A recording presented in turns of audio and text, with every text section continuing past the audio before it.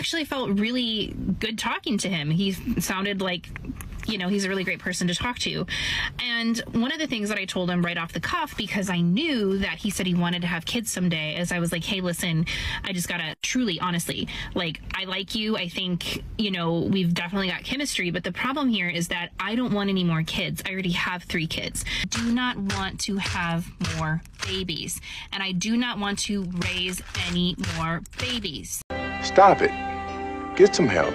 I'm at this point in my life right now that I will not even cohabitate with another man. We will not live together.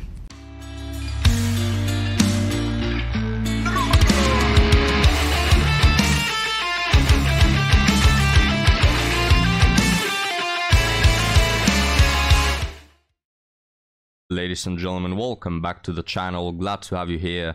Today we have an episode of Single Mothers demanding more and more things with each passing day. But today, guys, to counterbalance that out, I have a present for you. I have something really beautiful. Here it is. Wow, now that's what I'm talking about. And look, you know, personality, I think, is the most beautiful thing in people. You can be unattractive but have a great personality to make up for that. You can be really attractive but be absolutely horrendous as a person, and you immediately become a 2 out of 10.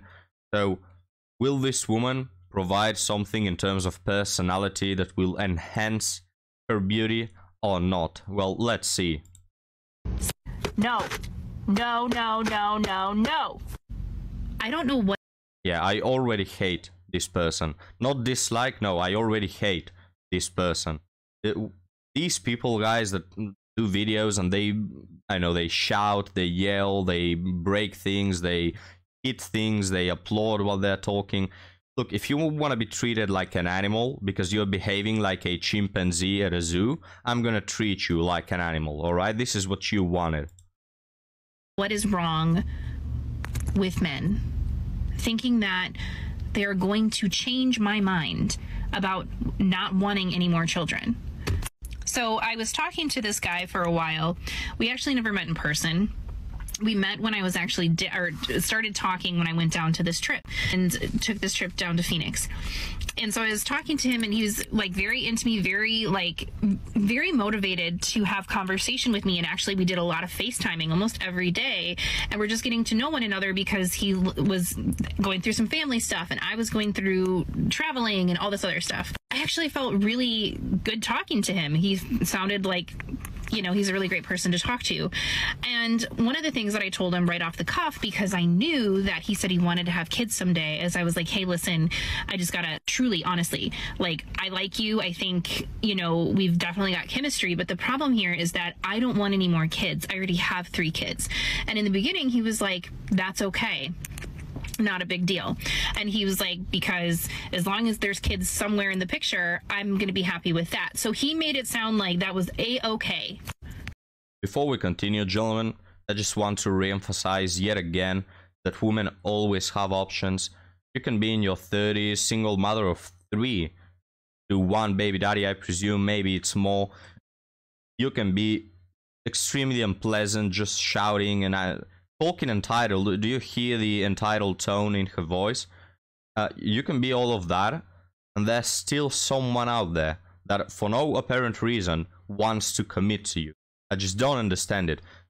There are men that, you know, women will often say, oh, men just want one thing and it's disgusting. And yeah, it's like 80 to 90% of men, that's what they want out of these women. But there's the other 10%, guys, they have options, right? They have men who want to commit, yet they are always single. This is why you do not get into committed relationships before you like feel it out for a while, because it was only like 2 weeks in, 2 weeks in, and he was like saying something, and then the whole kid thing came up again, and he was like, well, I at least want like 1 more. And I was like, I don't want any. And then he was like, well, we could get a surrogate if you don't want to have any more babies. And I was like, no, I don't think you're understanding me, sir. I don't want to raise any more children. And he seemed to think that I was going to change my mind. And I was like, no, I don't think you're hearing me. I don't think you're hearing me. I do not want to have more babies, and I do not want to raise any more babies. I'm at this point in my life right now that I will not even cohabitate with another man. We will not live together. We won't. I will always, as long as I have children under my roof, which is going to be for the next foreseeable 10 years, I will not be living and sharing bills with another man again. Oh, thank God. Now, how dare you guys? How dare you want things out of women, have your own preferences? I'm not saying that this woman is the one who should fulfill them all right? If you don't want children, good for you. I mean, no one is forcing you. No one should be forcing you. What I don't understand, and I'm going to put the blame on the guys here, is if you are having so much trouble with this woman and you clearly want something that she doesn't, why in the hell don't you go for another woman? Or stay single, for that matter. It's going to be way better than dealing with this woman. This is what I don't understand. It pisses me off. I dislike men who do this with the same amount I dislike entitled women. And it's the men who are simps. It's the men who create this conflation of single mothers because they give them all the options. Like, woman, if this woman was born 100 years ago and she was a single mother of 3 at that age, with that personality, guys, she will be begging on her knees on the streets to have some male attention, for someone to provide, please save me, you know. But nowadays, even Miss Piggy over here has all the options, and this is why she's so entitled. This is why she doesn't care about this man. She won't care about the next one or the previous one. She has all the options, guys. She can continue doing this until she hits 50, or even women at 60 I've covered on the channel that still have options. Because men just won't learn to have some self-respect. Why are you going for this woman, man? I don't understand it. I don't understand what point in your life you have to be. When you learn that she doesn't want kids and that is something that you have, go away. You know, don't have to be mean or anything, you know.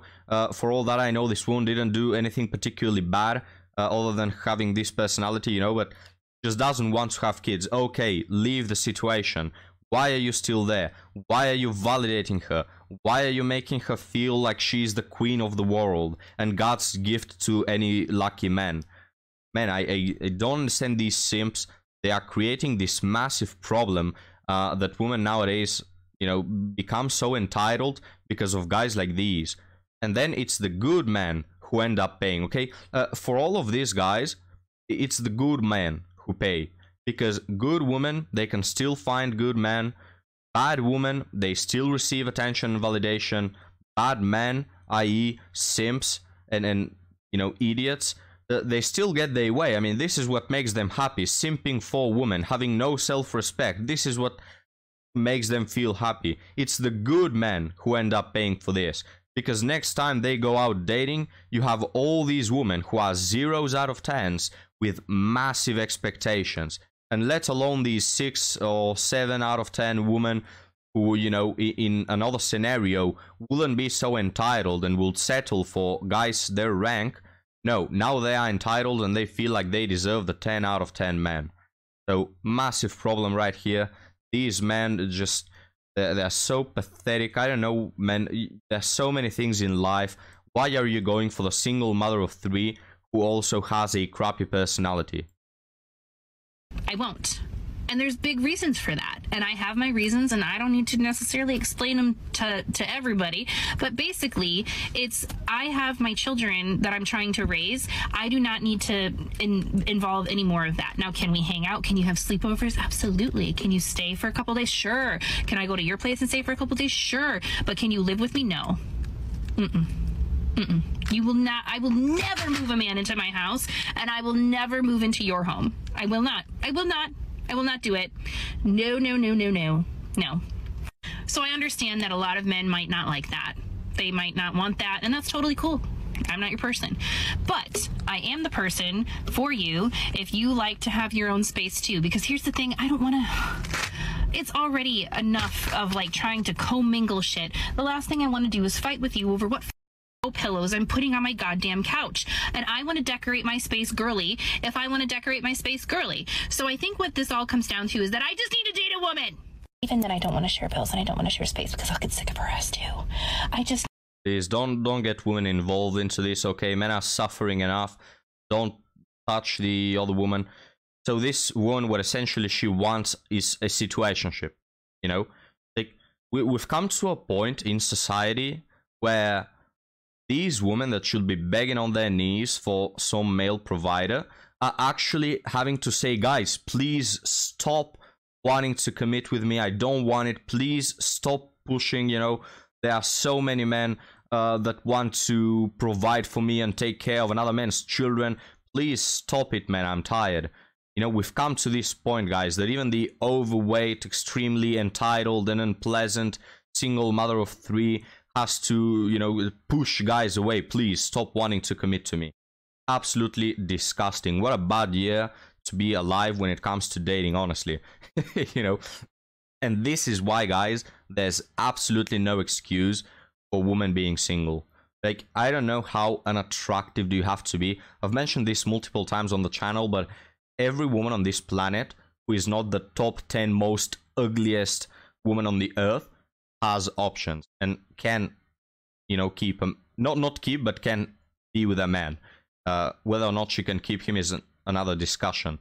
But all women have options. All these women, guys, that are 30 years old, 40 years old, even single mothers, divorced, missing one leg, missing one eye, every woman can get a man. The question becomes, does she want to, and can she keep him? That's it. But there's no reason for women to be alone, because as we can clearly see, guys, even the 0 out of 10s have options. But now, guys, let's move on to our second woman today. Now, this one doesn't shout into the camera or break things or behave like a monkey, so we have that going for us. But she also is having trouble dating. So let's find out what that is about. I need help with dating. So I'm going to come to my TikTok besties and y'all are going to help me. So here's what... If I have problems dating, guys, my TikTok besties are probably the last on the list, you know, as to people who can help me. I'd rather go looking for help, you know, advice from a rock than the TikTok besties. But this is this woman's strategy and approach. So let's see. What's going on is that my schedule is not all that flexible. Like, I have to plan because I have kids and the guy that I'm dating does not have kids. So recently I had a conversation with him and told him that, like, honestly, I'm envious of his free time. And he tells me, he's like, honestly, I'm kind of envious of your family. And I'm like, okay, that's valid. So grass is always green on the other side. Got it. But now I have realized more to the story, which is that I realized I don't even like know how to word it. I only have every other weekend off with my kids, which means that I have available time to hang out. And my top priority is I want to spend all that time with him. Whereas, like, he's so used to being a bachelor and he doesn't have kids. So for him, he's like, you know, I'm going to make plans with you, but that's not going to be my entire time. And that's completely valid. That's fine.